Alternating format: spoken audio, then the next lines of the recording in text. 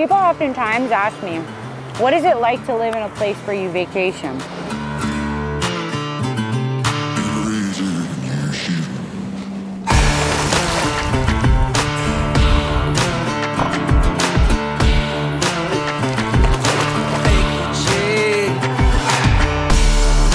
That's lunch right there, baby. So right here, ladies and gentlemen, is the Florida Keys at its very finest. Good morning. Woo! Someone's feeling good this morning. Oh yeah, I got some great news. So I'm off to a great start. I'm usually not this like hyped up in the morning. I'm probably— Don't let her fool you. She's always hyped. Well, yeah, but not in the morning. Someone's gotta be hyped between the both of us. Yeah, right? I'm your hype man. That's right. Woo, woo.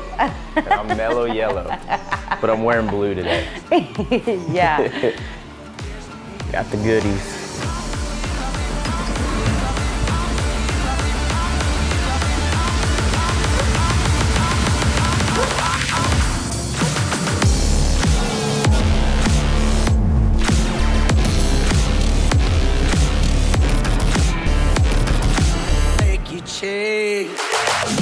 All right, so here we are.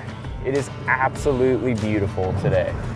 I was really kind of getting nervous because all the weather apps were saying something different. Some were saying not so good conditions, and then some were saying that we were gonna have good conditions. And which one was the best, like, or the most accurate? The Weather Channel. I use the Weather Channel app and WeatherBug. Those are the two that always seem to be the most accurate when it comes to cloudiness, storms, wind speeds. However, I really like Windfinder for wind. That's a fantastic one. But water's clear, it's pretty decently calm, it's hot, no clouds, the sun is out, and for me, this is perfect conditions. I'm pumped.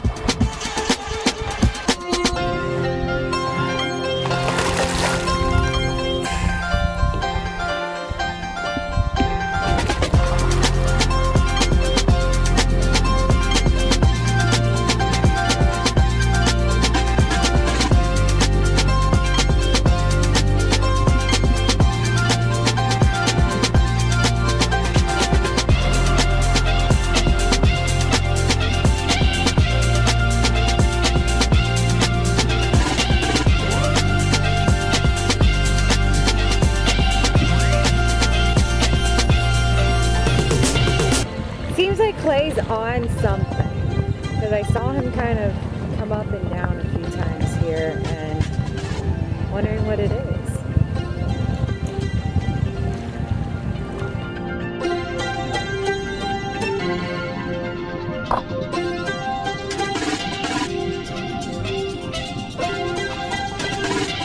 Woo! Got him, baby! Woohoo! Hurry up and get him in the boat! Is he big? Yeah, it's a pretty decent size. Got him in the perfect spot, too. Good sacrifice that he beat on him. Here we go. Check him out. And every single time I've ever shot a lionfish, they never really die. I don't know, they're like cockroaches. They stay alive through anything. So you stuck a spear right through him. I don't want to get my hands near him because if he pricks me, my day's over. It's probably one of the most painful stings, but these guys taste so good. They're an invasive species down here in the Florida Keys, but it changed just right now. Yeah. As the sun continues to rise, the conditions just continue to get even better. Being on the water on days like today make for an experience that will truly have you addicted to this lifestyle. Hours feel like seconds as you're immersed in the beauty that lies below each breath down to the bottom. However, our riches in the Keys pose threats from time to time. Right here, we have what's called a ghost trap. A ghost trap is an old lobster trap that was disconnected from its float, making it difficult to retrieve. Luckily, we stumbled across the remains and did our part by removing the trap and the lobsters that were left inside to starve to death. So it's kind of sad as this actually happens all the time. Luckily, we were down there diving and we checked it out. It was full of just decent sized lobster. Look how many lobsters are in there. I know, there's a lot of them in here. Right now, lobster are out of season, But what Clay's doing is he's trying to release them because this trap is a ghost trap. There's nothing attached to it like a buoy to let any of the commercial fishermen or whoever it belongs to. There we go. You're not even allowed to harvest lobster from a trap. Here's a little guy. This guy right here is legal. Getting a second chance at life, baby.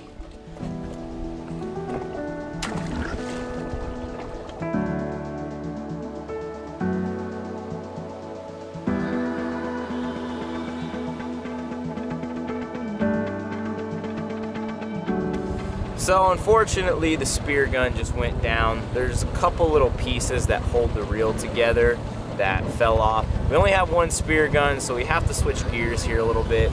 What we're gonna do is we're gonna run to the house, we're gonna drop off the spear gun because where we're going, we're actually not allowed to have a spear gun in the boat. Basically, we're gonna be sight fishing with hand lines for hog snapper underwater. It's something we haven't done in a little while, and we're like, hey, if we don't have the spear gun, let's just continue to dive. We're gonna head into some shallower water, head a little north, and let's see if we can get a couple hogfish.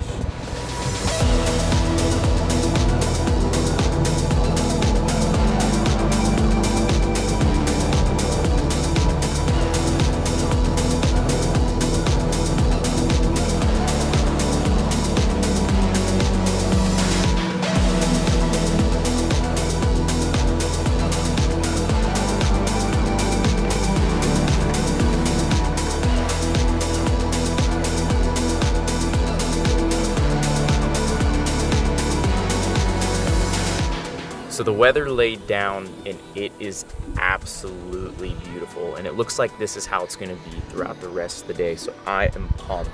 This is called a yo-yo, and this is just gonna keep all of our line organized, and we're actually gonna be hand lining for these fish, which you guys will see. We just have a little tournament circle hook, 30-pound leader, some split shots there, and then we have this little blue crab, and basically we're just gonna take this hook, go right on the side of his shell, and a hogfish cannot resist this. So let's get in the water and let's see if our first spot is productive. Typically when we first get in the water, it takes some time to find our first hogfish. But today, that's not the case. Typically these hogfish are hesitant to eat, but our first taker didn't hesitate one bit. After the fish devoured the crab, I set the hook and the fight was on. Believe it or not, these fish have some serious strength, and it doesn't take much to break the line. The key is to swim after the fish and feed line in order to release tension to prevent breaking the line. They tend to try to wrap you up in fans or hide in a hole, so it takes some serious focus and agility to keep these fish from getting hung up. In addition, it's very difficult to get a good hook set on a hogfish, so pulling the hook is very common. Not only is Stephanie filming the fish, but she's getting ready with a net to come in for the assist and complete the fight. Woohoo! I hope he's legal, baby. He looks big. Yeah, he did. Got a big old snout on him, so that way you know he's a male. It typically, once they become males, they're around 16 inches. Woo! Oh, Man, it's been some time since we've done this, so it was pretty cool watching you do it. I know. Well, good job on netting him. Yeah. Well, you know what happens if he's legal, right? Yeah. You're up next. That's right.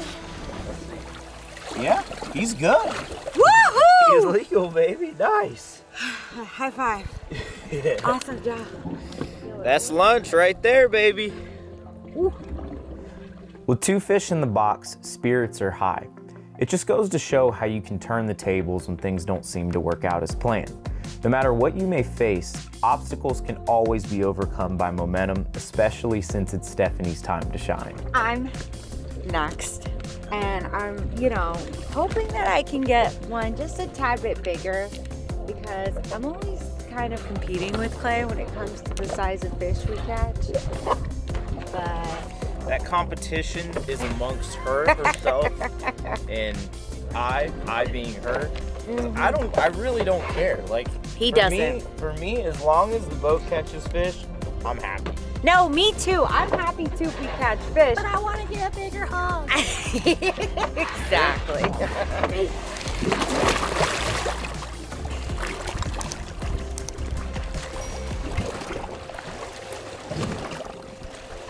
The spot we were fishing today was absolutely loaded. So once we jumped back in, it didn't take long before we found our next hogfish. Stephanie quickly made a move and dropped a crab, and this guy wasn't hard to fool. The hogfish didn't hesitate and went right for the bait as he sat there feeding, looking back and forth at Stephanie and I. Luckily, his hunger was stronger than his sense, so Stephanie was able to set the hook and the fight was on. The hogfish went right for the fans, trying to get Stephanie wrapped up to break himself free. However, Stephanie did an awesome job keeping the fish clear of the fans and giving out line when it's needed. Eventually, the fish found a hole where he was able to get himself rocked up. Stephanie then took a dive and she was able to break the fish free and pull him right back out. The fight was back on, but at this point, the hogfish didn't have much left in him, so I was able to come in with the assist and finish the fight.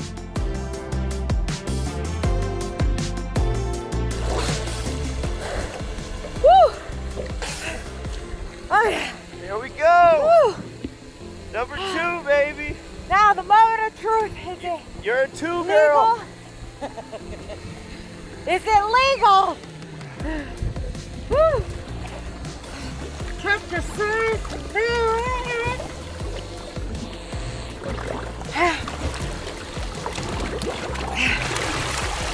See how big he is. Is he bigger than Clay? Oh, he's good, baby. He's legal. Look at that.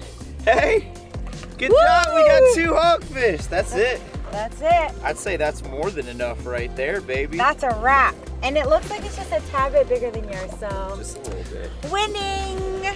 Not only do they have this big mouth that makes them look like a hog, but basically, if you could see all these teeth right here, and he's got some crushers, and basically, he'll root in the sand the same way that a hog does in the ground.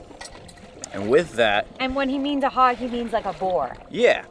And with that, he's picking out little crabs and shrimps and other little crustaceans that are down inside of the sand and the seagrass. And they love the fans. They love hiding behind all these little fans. And if you can see with all these markings, they'll change from this orange and yellow to like this vibrant zebra looking orange and white. They even turn brown to blend into their surroundings. But they taste just as good as they look.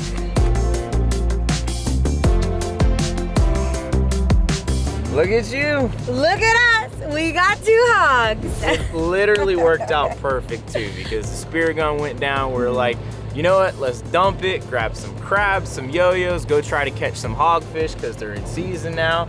And it worked out perfect. I mean, 2 hours.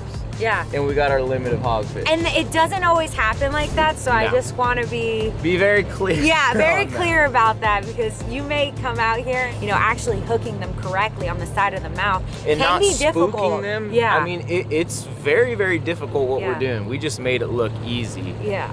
Good job. I have to say, you did absolutely awesome. But we have something really, really cool planned for you guys. Basically, there's an island that formed off of the Florida Keys here. It's something new that popped up here, and we saved it here till the very last. It's something Stephanie and I discovered, and it's something we want to share with you guys.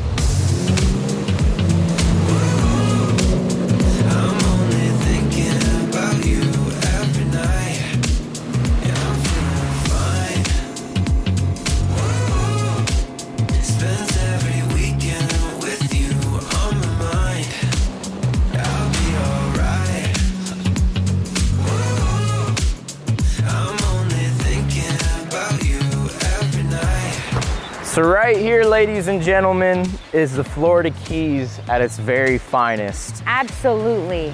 And what's... And he's not talking about the hogfish. I am talking about the hogfish, but it's absolutely everything combined. Yeah, and what's really cool is prior to Hurricane Irma, This island was never here. Basically, the heavy winds pushed all of this sand and all these dead corals up onto this shoal, and ever since then, it's stayed here. Yeah. But what's really crazy is there's two opposing currents that come together that basically holds the sand from the island right in place. And you'll see it as the tides change, so will the island. Like there'll be a little more or a little less, and it changes up. A little more or less sand, depending on the winds.